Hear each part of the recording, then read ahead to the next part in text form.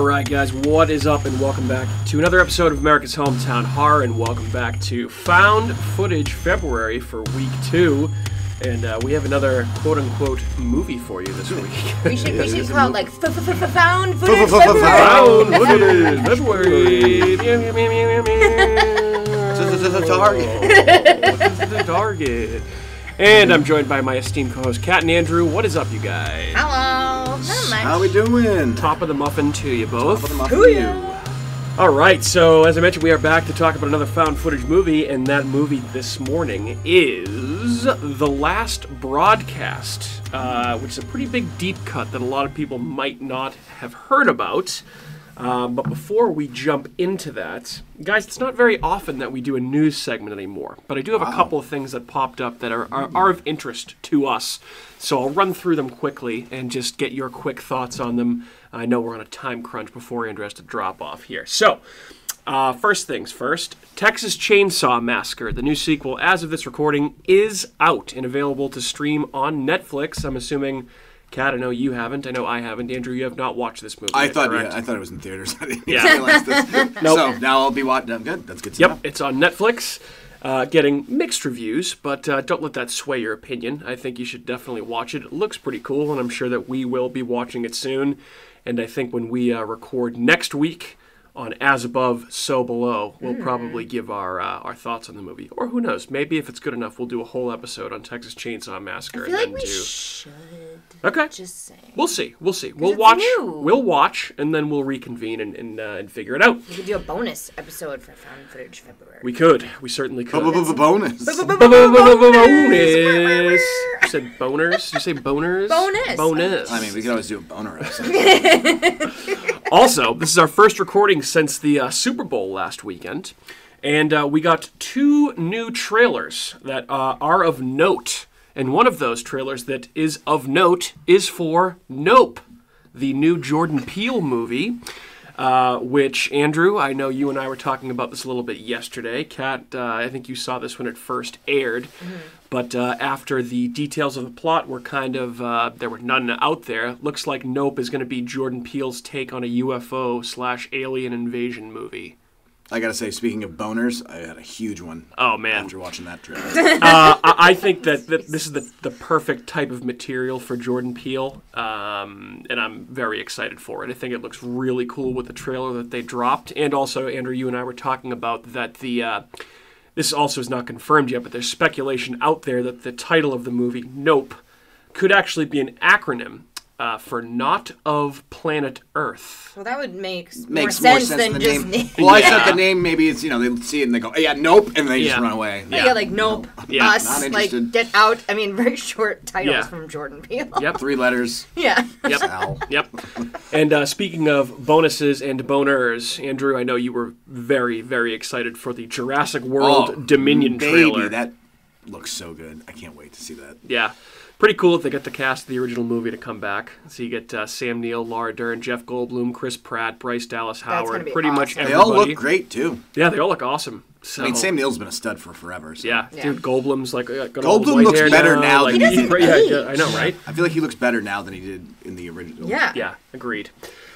Okay, so that takes care of those. Also, we got some news that dropped yesterday, that some Stranger Things news. So, Season 4 is going to be broken into 2 parts, which this is a new trend for TV series that I can't fucking stand. Specifically, Netflix TV series, because they just did the same thing with Ozark. So, Stranger Things Season 4 is going to be broken into 2 parts. Volume 1 is what they're calling it. Is going to premiere on May 27th.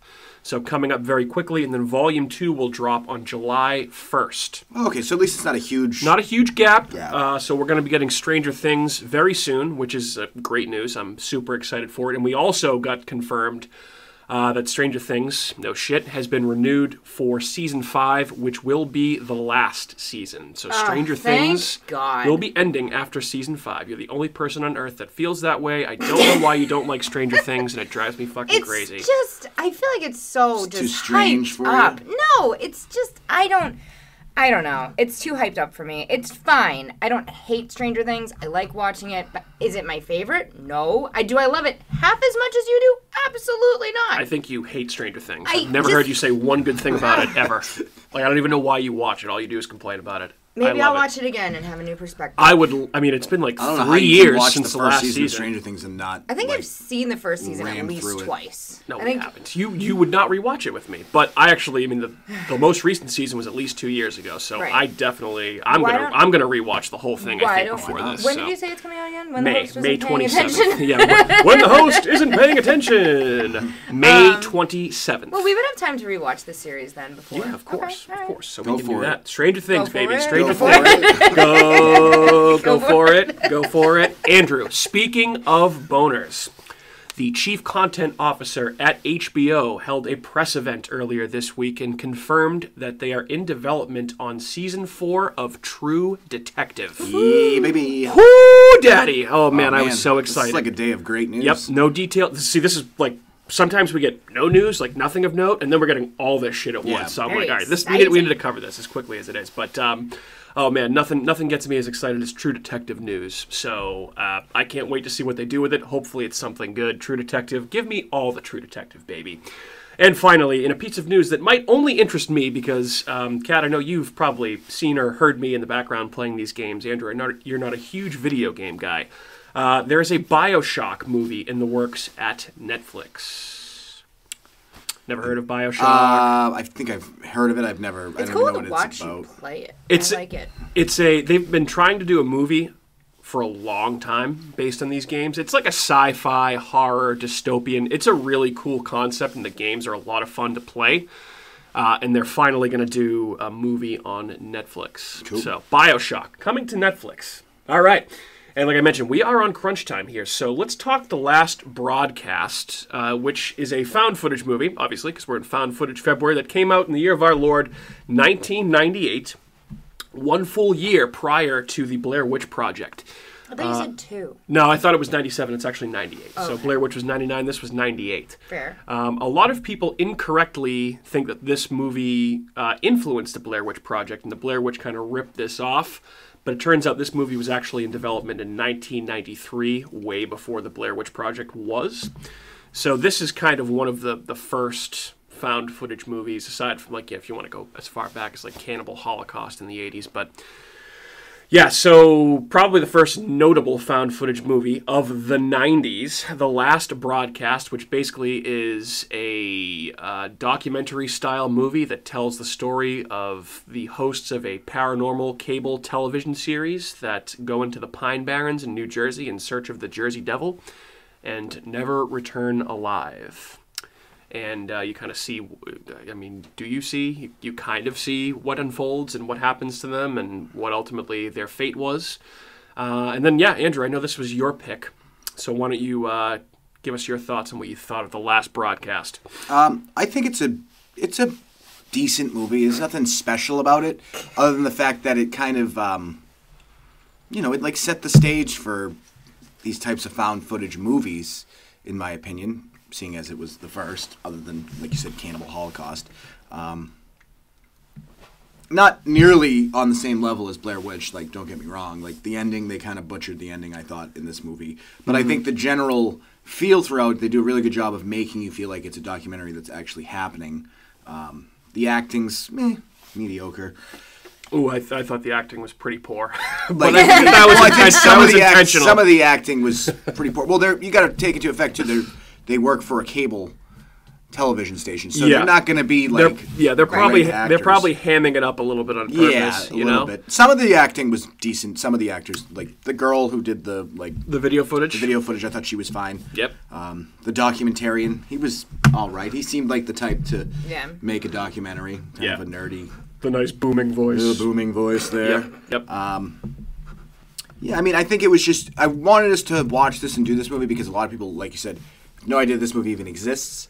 So I think it's good if you're going to talk about found footage, you should start with some of the predecessors to ones we have now, basically. I couldn't agree more. I'm glad that we watched this, and I think this is definitely one of those movies that, you know, frequently pops up on lists of found footage horror movies that, you know, that you haven't seen, that you need to see. And I think that this is... It's definitely creepy, and this is one of those movies where I feel like the found footage aspect of it does make the movie significantly creepier.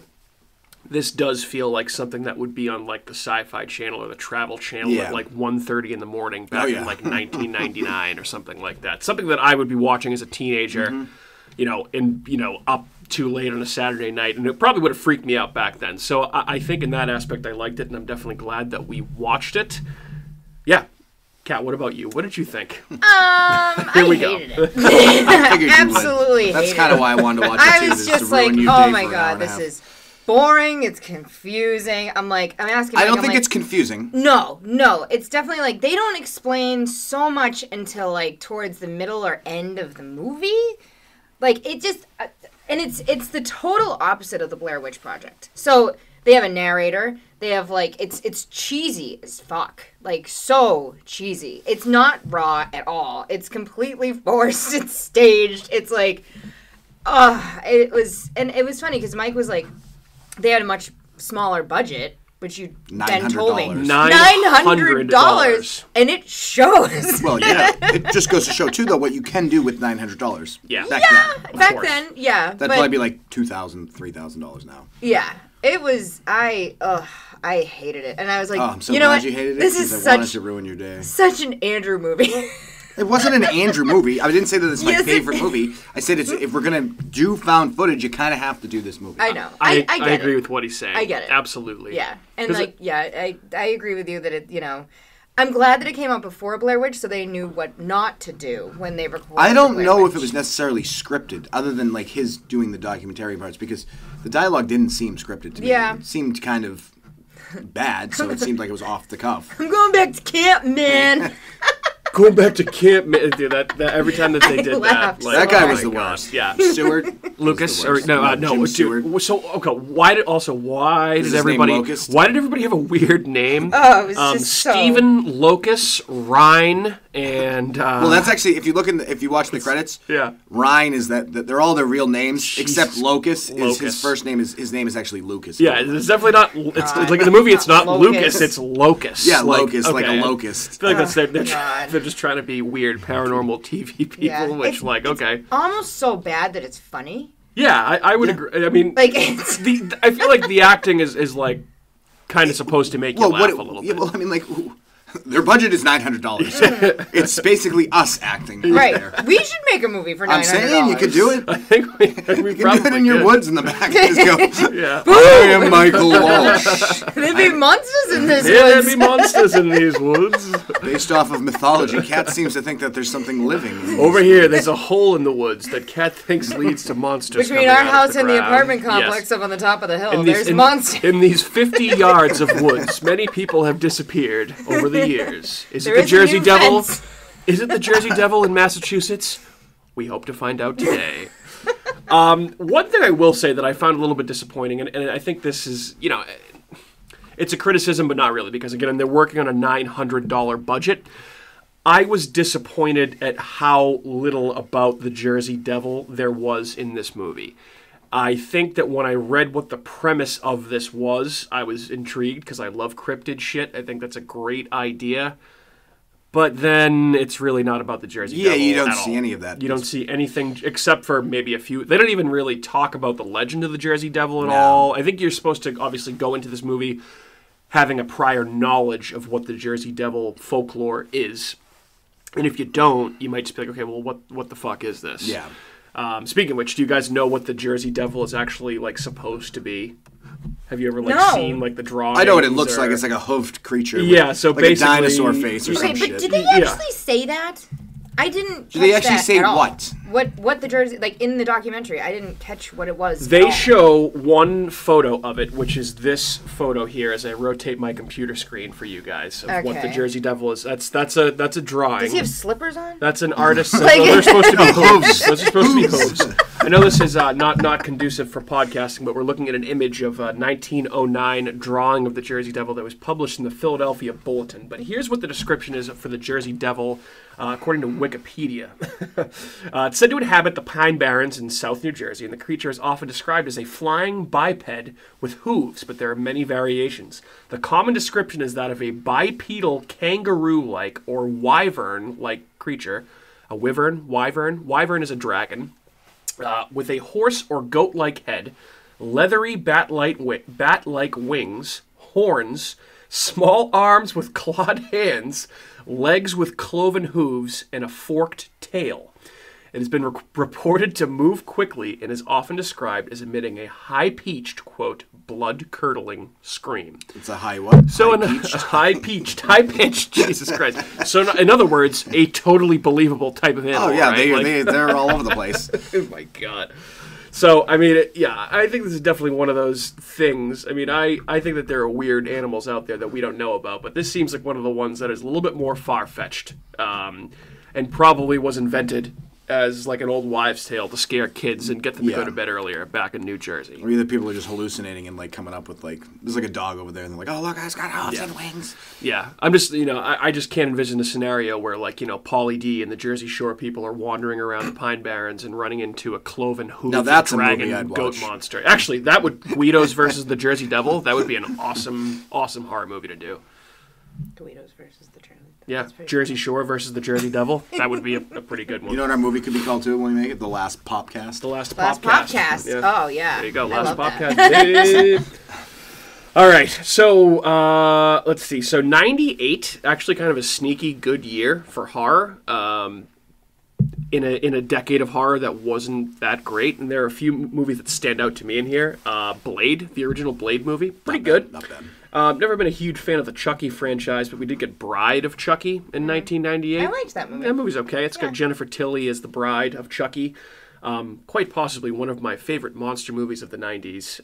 Deep Rising came out in 1998. Deep Rising. Never seen that? No. I've probably seen it and I just don't remember. So it's directed by the guy that directed the Brendan Fraser Mummy movies, Stephen Sommers, and it's basically a group of mercenaries that are robbing an ocean liner, and the ocean liner gets attacked by a sea monster.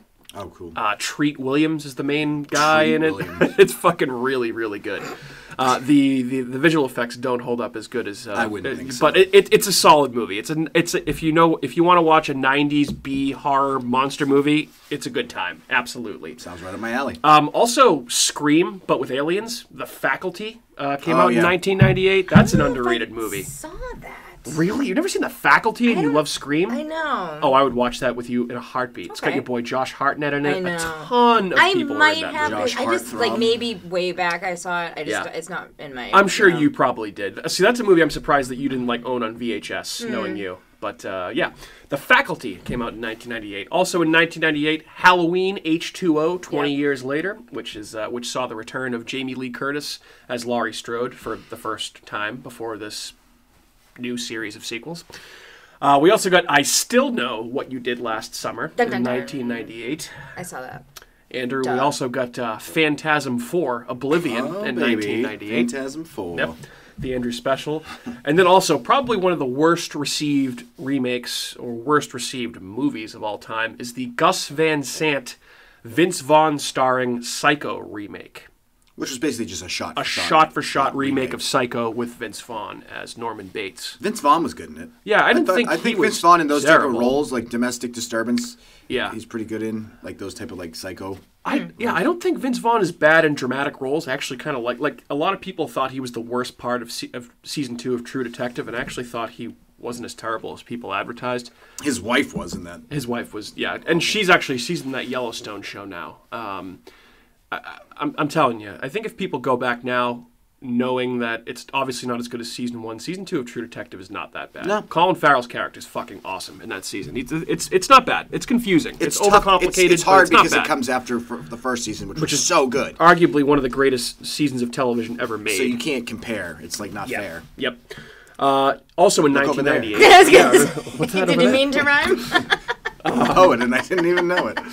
Also in 1998, we got Ringu, which is the Japanese version of The Ring, the one that inspired the American remake, the original Ring called Ringu.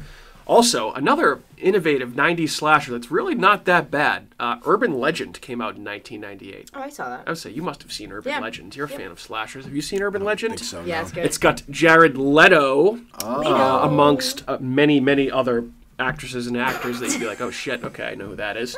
And then also John Carpenter's Vampires came out in 1998, which has James Woods. Not too long ago. Decent movie, not bad. Like, this is actually not a bad year in the 90s for horror. So some notable stuff.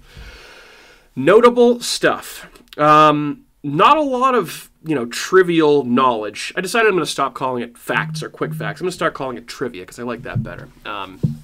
Not a whole lot of trivia out about this movie because it's, it's a movie that, again, was made for $900, and that was probably the biggest piece of trivia that I had. Well, I was surprised to see that internationally it grossed $4 million. Yeah. This movie? Yeah, off of a $900 budget. Yep. Like, box office in the States, there's only like 12,000 or something like that. Wow. But worldwide, 4 million, which is, That's insane. Talk about a nice little... For $900 investment. bucks? Yeah, Jesus. So one thing that's interesting about this movie is that it was dubbed, this is according to IMDb, so take this with a grain of salt. I think all these facts that are on there are vetted, but this is dubbed the first quote-unquote desktop feature film. It was the first film to be filmed, edited, and screened entirely digitally. No film was involved at all, so it was not shot on film, everything was digital. Let's see. The premiere screening was released digitally to cinemas across the United States via satellite and shown using Texas Instruments DLP digital cinema projectors. Wow. So the calculator people. Oh my Interesting. God. That's insane. Remember when you used to have to get Texas Instruments calculators? TI-83 Oh, plus. my TI-83 plus, like graphing calculators? Yeah. Remember when people told you that you'd need that type of math in Remember when everyday you looked at life? it and you went, Yeah. I have no idea how to use this. What is even going on sine, right now? cosine, and Yeah. why do I need all this? In Am I my getting life? a loan? Do I need a cosine? Right? Exactly. Exactly. Andrew, does the name Holly Madison mean anything to you? Holly Madison. Mm-hmm. It's not a porn star, is it? So Holly Madison is actually an actress and model, and by model I mean a Playboy model. She was in the show The Girls Next Door. Apparently, this is her acting debut in the last broadcast. Oh, that's her in there? No, she doesn't play the video. Oh, okay, no, that was someone the else. video girl. I forget what her name was. So according to IMDb, this is Holly Madison's debut. Let's see what her character's name is in this, because she's like the only person that's in this movie of note. And of course now I can't find it on here. But apparently, if you're looking for it, this is the acting debut of one Holly Madison. When the hell was... I didn't even remember seeing another girl in the movie. Yeah. All right, so she plays, according to IMDb, Miss Lady Bright Eyes. Miss Lady Bright Eyes. Yes. I remember the old lady that they interviewed. The Shelley at the end. Yep. And then Who's the Miss Lady Bright Eyes? the girl that's restoring all the video, her name's Michelle Monarch. So not her. There's another part that's played by Holly Madison of the Girls Next Why am Door. I not remembering her? Yeah. So- Well, I mean, it wasn't a We very watched this movie memorable like movie. 12 So. minutes I will say though, the scene at the end where he kills the video lady. Yeah. That actually looks like a snuff film. Kinda I thought does. that was pretty good. Like I'm Yeah. wondering, did he actually murder her? Right. Because like he's got a plastic bag over her head for Yeah. quite a while, Right. and It doesn't look like a dummy either. it looks like a person. Yeah, it does look like like a I mean, real I'll give him credit person. for that. That's pretty good. yeah, so I guess it's probably now as good of a time as any to talk about the ending to the movie, where essentially it's not revealed. You're led to believe the entire time that one of the guys that went out into the woods with them, that guy Jim, right? Jim Seward. Jim Seward, yeah. Was the one that committed the murders. Turns out it was not him, and it was actually the guy that's doing the documentary, whose name is escaping me right now. His name is David Lee, who is the filmmaker. It's revealed that he is actually the killer, yet he's still making the documentary about these killings, even though he is the killer.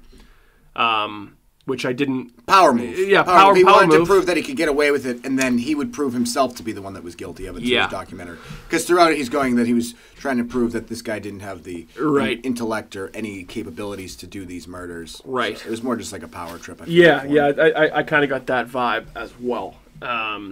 So yeah, nothing related to the Jersey Devil involved in this case. It Just would have been cool if he psychotic. turned into the Jersey Devil at the end and went. That would have been awesome. I don't think they have the feel budget. like the budget for that. No, like what would that have looked like? Yeah. I feel like they would have needed a significantly higher budget for just that one portion of the movie alone, let alone everything else. Yeah, the end was definitely disappointing.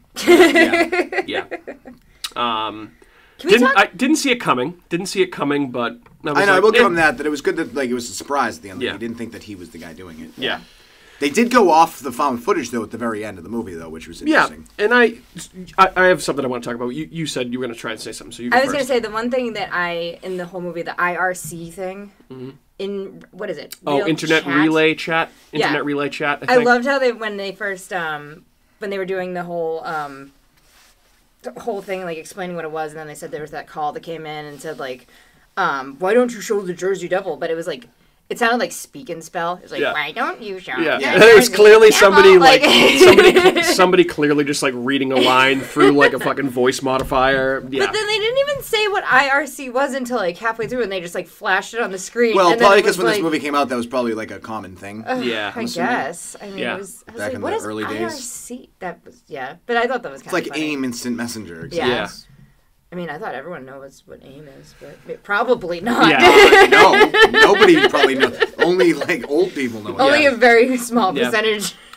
You know what movie I found myself thinking about a lot while I was watching this, and I could really see the influence that this movie had on it, was Creep.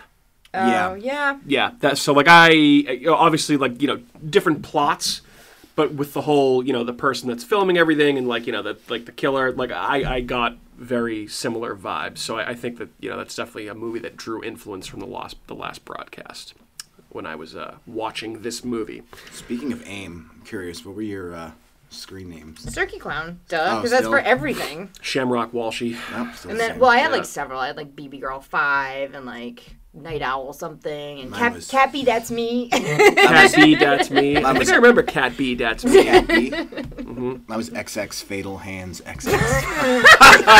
You emo fuck. XX Fatal Hands XX. Oh my god. Oh, I love it. That's amazing. I love That's it. awesome.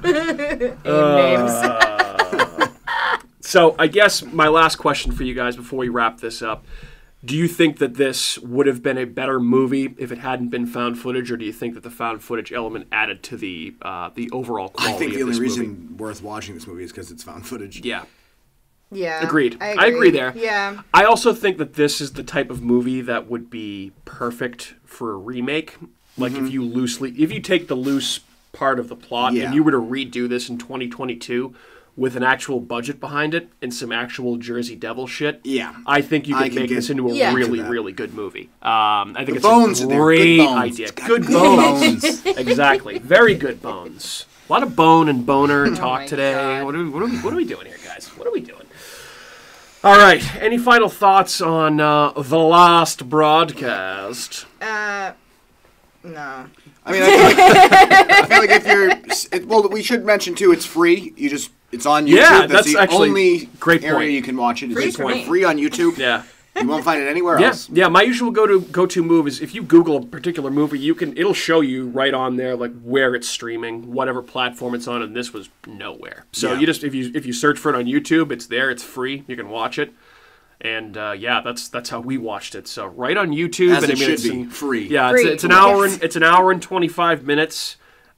Which feels a little long. It was could have been very shorter. It could have been shorter. It They feels did a little redo long. the same scenes a lot. I- more. Yeah, Like- but it's, I would say, if you're looking for something to watch, turn all the lights off, throw it on YouTube, take an edible, and watch the last If you want broadcast. to take a trip back to the 90s and Yeah. feel it, then just do that. Yeah. Yeah, exactly.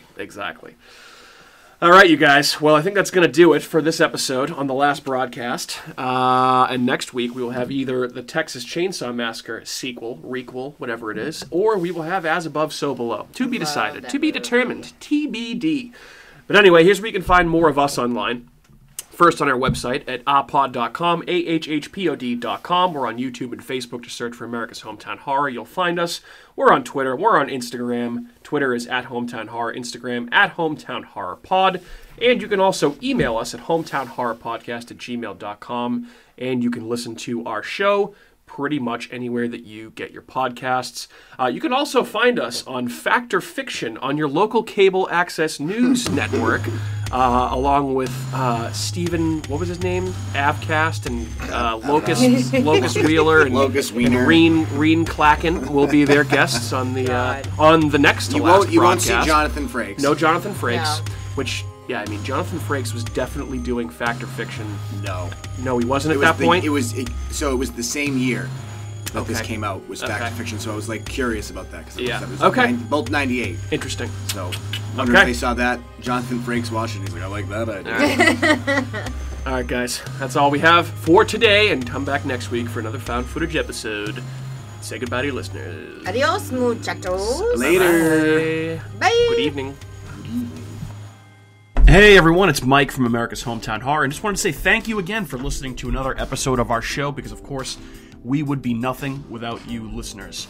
If you are interested in more local Plymouth podcasts, I would highly recommend you check out some shows by our cohorts on the Inebriart Podcast Network. That's right, the Inebriart Podcast Network, folks.